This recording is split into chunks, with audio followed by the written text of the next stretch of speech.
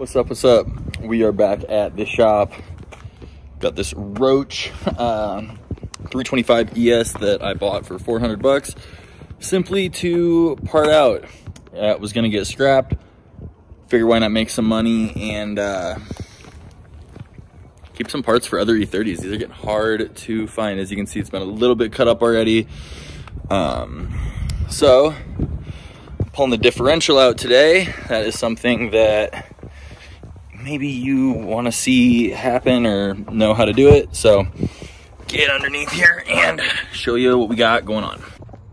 All right, the E30 rear end is relatively simple. You need to undo this.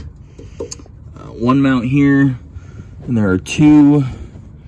One here, and then another one on the other side. Up here, you get those from the top. Undo the speed sensor here, and then you need a 8mm hex head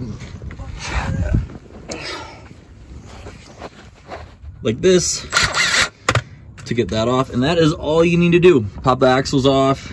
I usually like to do axles first, just kind of get those out of the way, let them hang, not a big deal, and then do the back position, or do the two front position ones, let it hang a little bit, and then do the back position ones. So, and when you do those, I don't take those out all the way, just loosen them up, kind of let them hang so that it's easier to get this bolt to pull through there, so you don't have to get into there and Superman it. All right, I'm not videoing this whole thing, so y'all get a time lapse. Sick, check it out.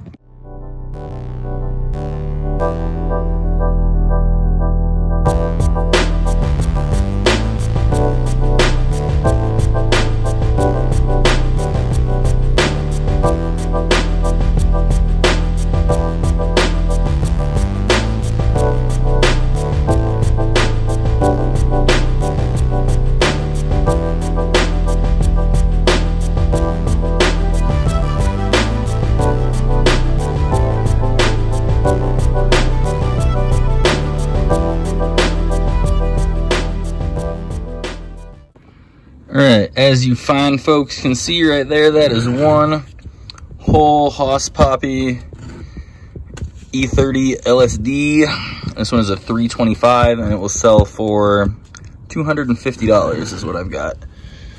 Guy coming to pick this up for.